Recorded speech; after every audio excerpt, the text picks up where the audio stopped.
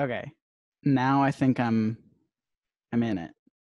So I'm gonna make a new project called Programming Intro 3D Unity 2019 dot something.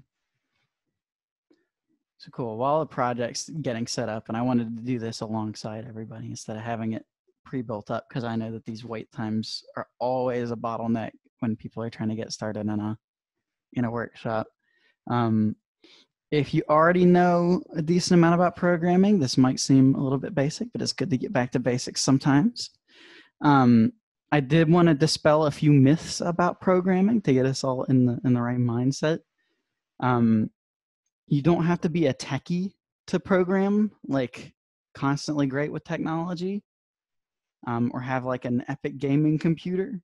I cannot operate a printer half of the time, but I'm a comp sci major, so yeah, if you want to program, you can just do that. You don't have to be super great with technology. There's a myth that programming is not creative, and this is especially prominent. People think this is a cold analytical thing, but it's not. It's a tool like any other. It would be like calling a hammer and a chisel not creative. You use programming to do creative things. Some people might think if you don't get into coding early, it's too late to start, because you look around at people and you see some people that have started programming when they were like 2 and could barely read. And they are like, these prodigies, but you can start programming at any point in time. And I linked an article in the outline to like people who started to learn to code in like their 60s and 80s. Like, it's never too late to learn. And that goes for anything, not just programming. You can always get into a new thing if you have the desire to do so. There's this really pervasive mindset that I think people either express or people internalize, and is really bad in the industry, that that some people programming is like not for some people because of their race or because of their gender or some other aspect of who they are. And it's not true at all. If you have any idea if any idea in your head that that's true, you need to try and get that out of your head, because anyone can program if they have the desire to do it. Absolutely anyone. If you want to program, you can program. And that's the mindset that we should be in when we get started with this. So now I'm going to make a few cubes, as one does in Unity. I'm going to name one of them floor, and I'm going to make it big. I'm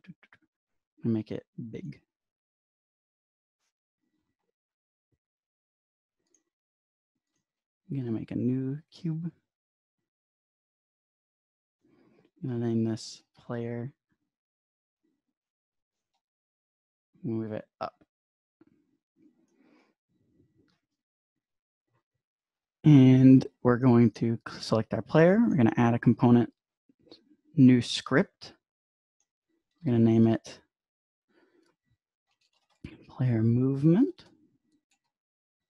And we have a script here in the assets window of the project now. And when you double click on it, it will open it in Visual Studio, hopefully, so long as you have Visual Studio all set up correctly. I like to, in my projects, have a scripts folder and put the scripts inside of it. You don't have to in this little demo case, but it's, yeah. Oh, right. So if you move a script after you open it, sometimes Visual Studio can be wonky.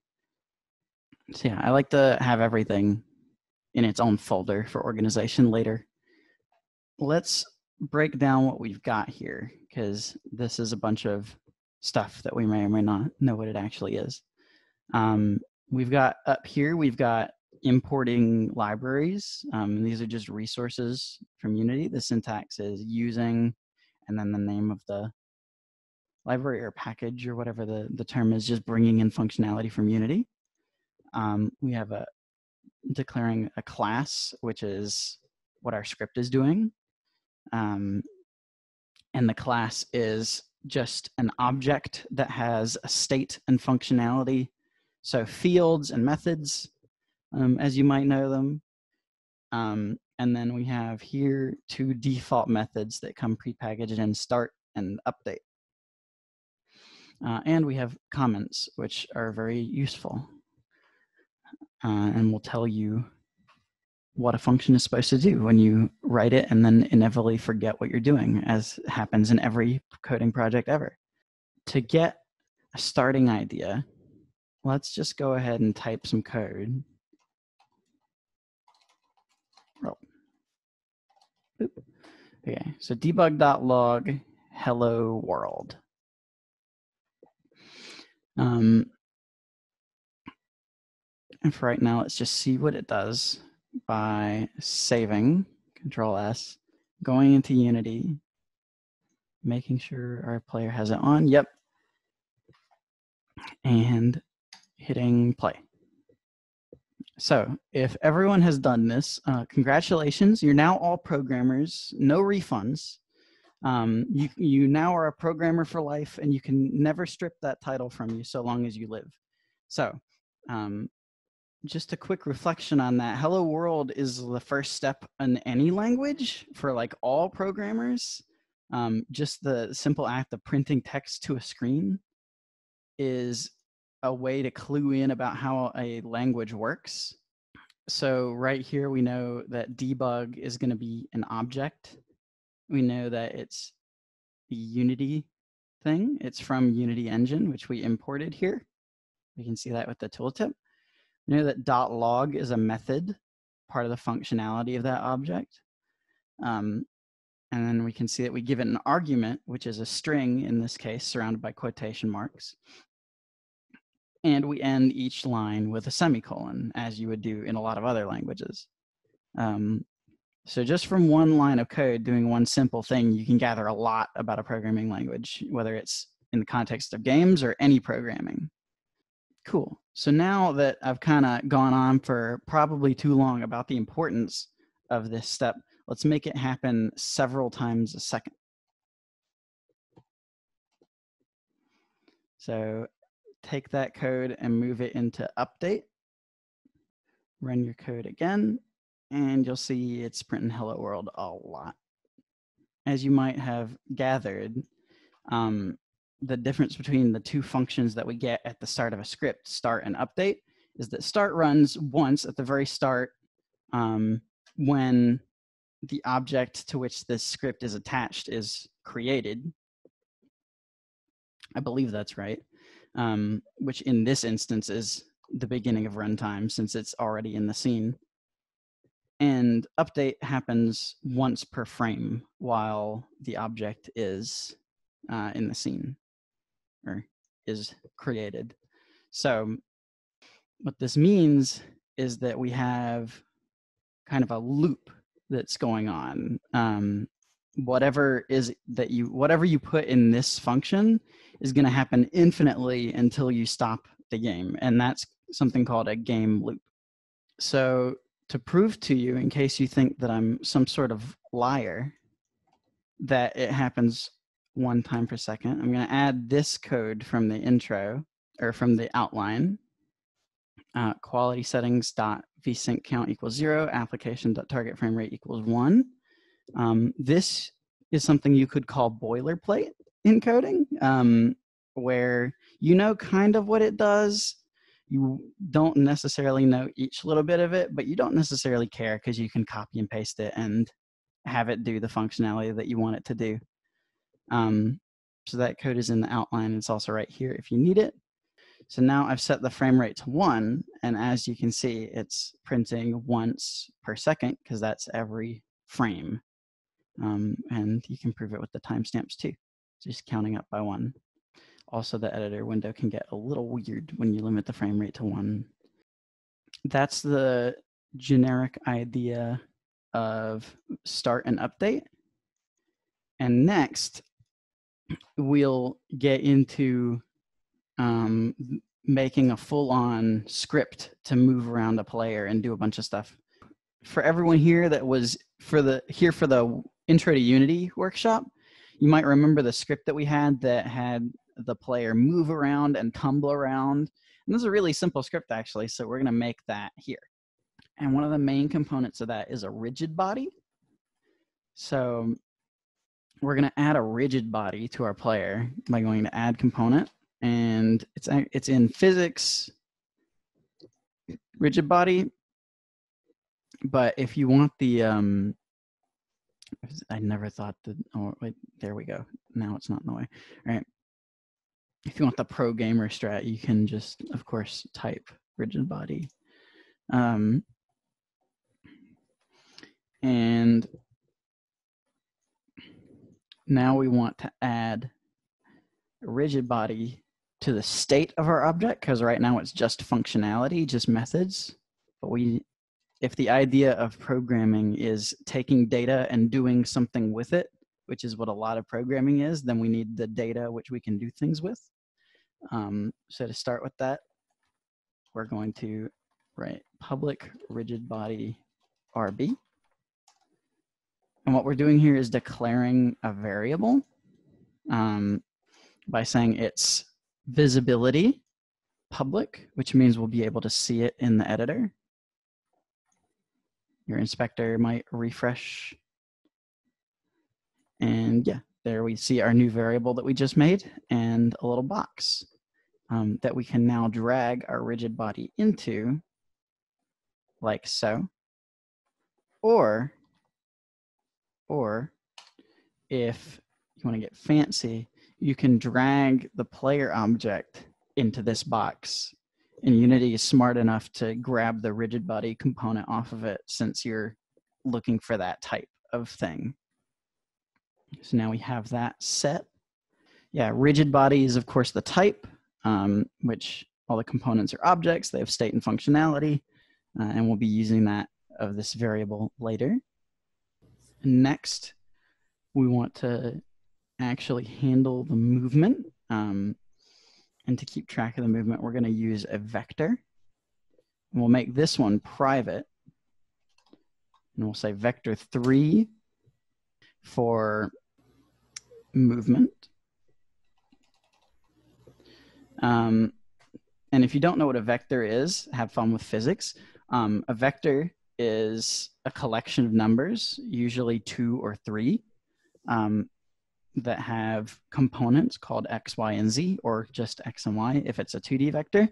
And to declare it, you use vector3, and you'll just set the components of it individually. That's actually a great point. Luke Vector from Despicable Me describes it very well. What's the line again? He says, direction and magnitude. With the hip thrust on magnitude. Can't forget the hip thrust. So in physics, a vector is a collection of numbers, or a thing that has magnitude and direction. But arbitrarily, it's just a group of 3 numbers. So to give values to the different components of this, we can just say movement.x. And what we're going to do here is input.getAxis horizontal. And we'll do the same thing for z, input.getAxis vertical. And this might seem weird because you might think of y as the vertical axis. But since we were just moving our character forwards and backwards and left to right, instead of up and down and left to right, we use the z-axis instead of the y-axis there. And so this input.getAxis stuff is not intuitive right away. You wouldn't know to do this from the start. Movement in Unity, I've noticed there's like 50 billion ways to do it. Getting input in C#. This is one of them.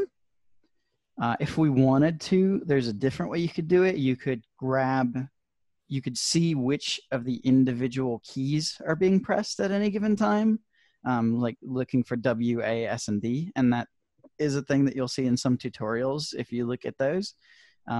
But this input.getAxis is really convenient because it takes input mappings from Unity itself.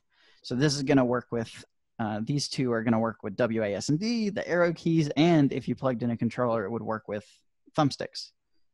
And what's going to happen is that these will be a value from -1 to 1.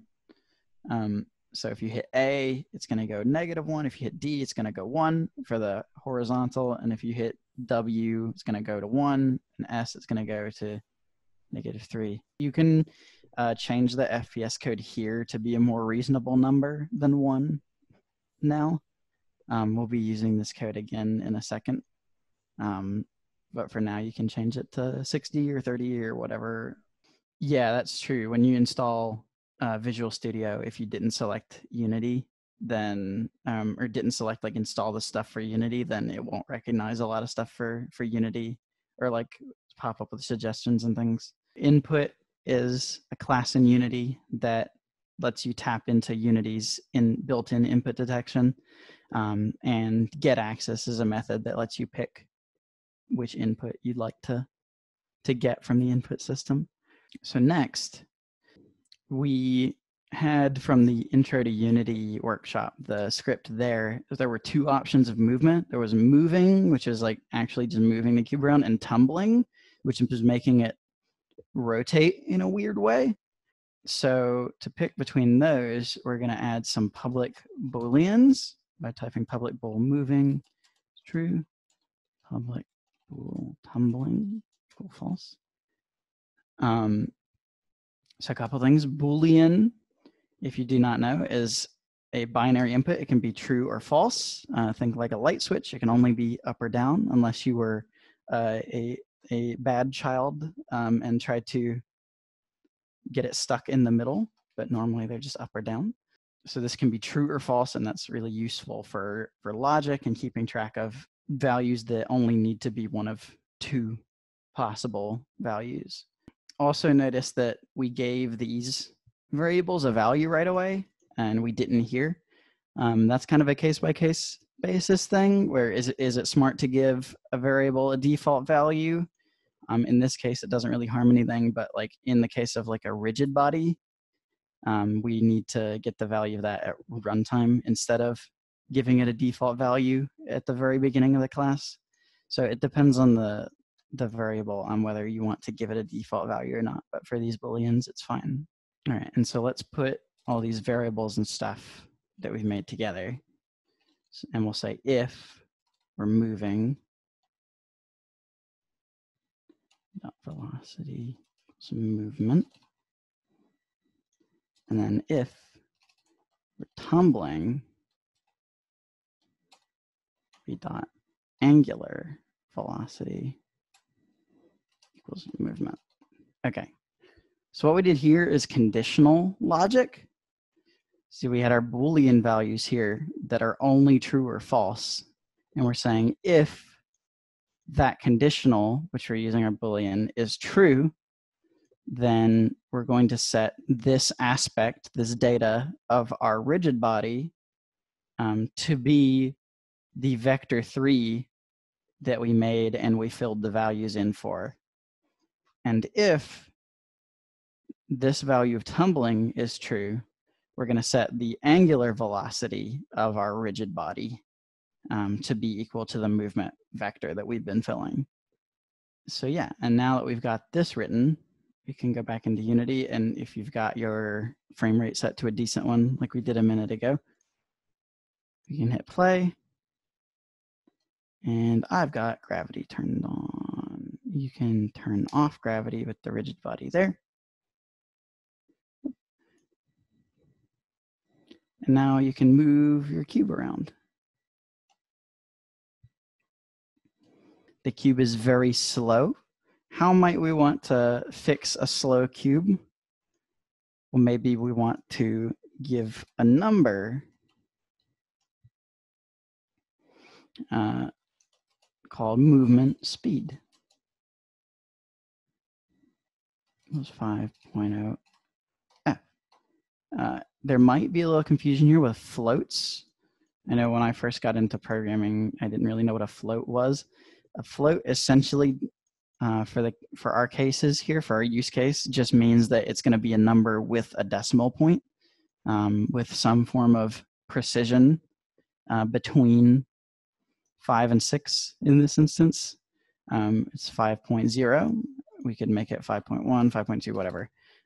But it's going to have a decimal place, and we put an F to denote that it's a float value. My understanding is that a double is a very similar thing to a float, but it just has a higher precision. It has more storage space. If you don't put the F, I'm not actually sure what happens if you don't put the F sometimes. Sometimes it just yells at you. Yeah, it looks like it does just default to a double in that instance. It recognizes it as a double, and it yells at you for saying, hey, you said this was a float, but it's not. So if you get an error and it seems weird and you don't know why, look at it and see if your floats have Fs, because that can catch you sometimes. So to make our cubes go faster, we just multiply the movement times the movement speed. And now we can go back to our project and move around. It moves much faster, 5 times faster, I suppose. Cool. And if we check the tumbling option while we're in here, it gets all funky. So people who know game programming might see that we're doing something wrong here. And what we're doing is we're putting our movement code in update. And if you remember, an update is tied to the frame rate. And we're moving in accordance with the frame rate. Can anybody think of why that might not be a great idea? Good answers in. If the frame rate drops, then that's a mess. Yeah, if your physics are tied to frame rate, your physics can go wonky. Yeah, so I'm going to share a video. This might give you an idea of things that could happen if you tie frame rate to your physics.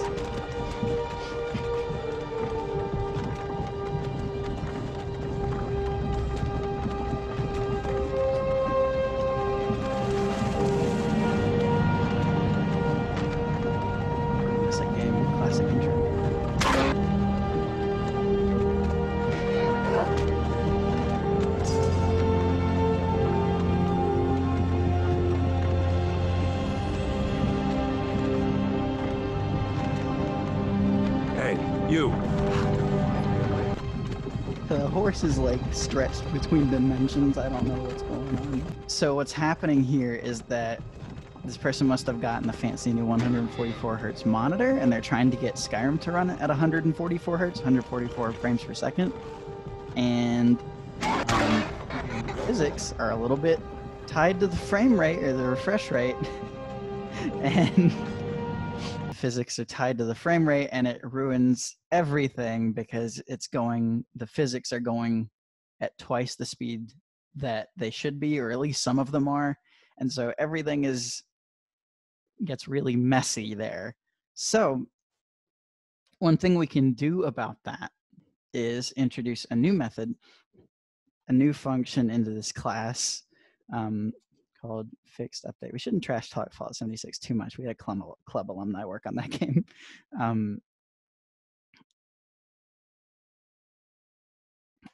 And pop.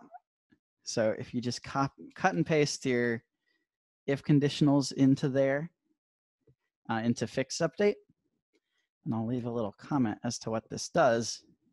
Fixed update, instead of running once per frame, this function uses the frequency of Unity's physics system. It has its own separate timeline, something that we're looking at doing in game engines right now, actually. It has its own timeline independent of frame rate, specifically just for the physics system, so that when you do physics-related things in this, it's constant between different frame rates. Oh, and I was going to actually show, before we do this, I was going to show, oh, my if, go back, all right. I was going to show in the editor, if we set this, so it's at 60 right now, and I'm going to just, wait, What is wrong? What have I done? What have I destroyed? No, we're good. We're good? No. Semicolon. All right, so I'm going to move this guy off the screen and we're going to time it. So 1, 2, about 2 seconds. 2 seconds to move it to the left off the screen. And if we limit the frame rate to 1 instead, 1, 2, 1, 2, 3, 4, 5, 6. It took like 5 seconds to get off of the screen instead of the 2 that it took earlier.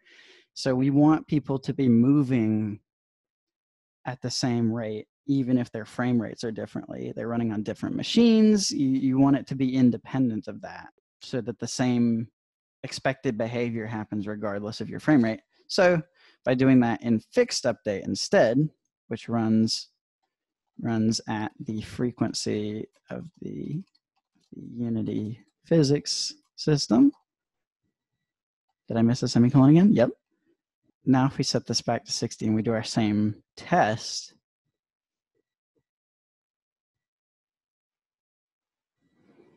so 1, 2 seconds, just like before, to get off the screen. But now if we change the frame rate to 1, should be about 2 seconds once it gets going. 1, 2, 2, 3. So once it got good and going, it was a lot closer. And I mean, you move things down to 1 frame per second, now it's going to get really screwy, but it's a lot closer to our desired outcome. And the movement's going to be on an independent timeline instead of tied to the frame rate. We can change that back to a reasonable number now. You shouldn't have to mess with target frame rate because this, in the actual application of this, besides showing off frame rate, would be to tie your game to a specific frame rate. But we actually don't need this. No, I don't think I used this again. No, don't need this. And since that was all that's in our start method, we can get rid of that completely. And we're good. The velocity, the move, yeah, because we've got in our code. So cool. This is essentially the script from the Intro to Unity lecture. There's like a couple minor differences. Like in that one, instead of setting the rigid body here, you can do that through code. So if you have your void start, you can get your rigid body RB as game object. And game object is kind of like saying this. Well, this would be the script. Game object is like 1 step above script. It's the object. So when you type game object in this script, we're really talking about grabbing the game object player. And then to get the rigid body, you can do .get component rigid body. That should be it, right? Yeah. So you could set your rigid body that way as well, and it works just as fine. So you don't have to have that be public. But yeah,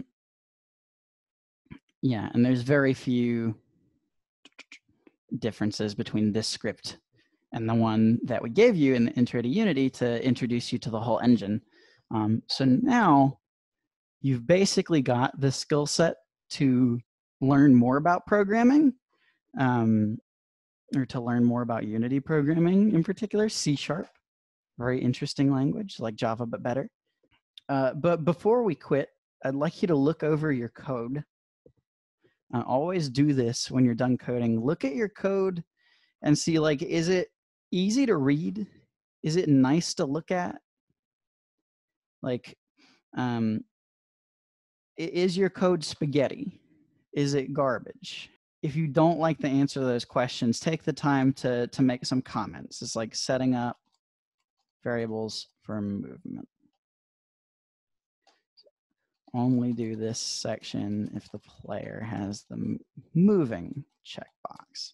Like add comments to make it nice so that next time when you come back with a way refreshed mind, you're not going to be do this section, you're not going to be confused, because that happens a lot. Like just a life tip: take notes. And this is your way of doing it with programming. Take notes so that you're not confused when you come back and eventually work on this. Because if you are confused when you come back and start working on it, it's gonna make you not want to keep working on it. And that's probably how a lot of projects die, is that people just get really into it. They write up a bunch of things, but then they don't keep track of it, and then they get really intimidated and they don't know where to go next, and the project just kind of dies. So a very simple way to help prevent that is to comment up your code. Really quick, a couple more resources. I've included them in the outline. So the time has come, and you're ready to write your first lines of code. Classic Brackeys. He's got a series called How to Program in C#. I've seen the first episode. I haven't seen the rest of them. I've been meaning to watch them, but there's like a seal of quality associated with Brackeys. You know it's going to be something good. So check that out. While you're programming, a phrase that applies a lot is you don't know what you don't know. You have no idea. If you want to do something, but you don't know the tools to get there, the documentation is a good place to start. You can just look in the manual, like movement. I don't actually know how this search bar works, but in the documentation, it's going to have classes and methods, and you can get the start of an idea. Man, this is slow. All right. You can get a bit of an idea. It can be a little hard to find some things, and that's where Brackeys comes in YouTube and tutorials. But if you just need to know something about a class, yeah, you can Google it and pick the Unity result. Part of being a programmer especially is just knowing how to Google really well. Like finding your resources and using them effectively is more prevalent than using code a lot of the time. I also included the other player movement.cs, the one we gave you in the intro to Unity, since that was already in Google Drive. I just linked it in the outline for this. So you can reference that if you ever want to come back to this and try it again. Well, I think we're good then. With that note, I'll give it back to Joseph, and if he's got any closing remarks, he can say them. If not, we'll go to Taco Bell.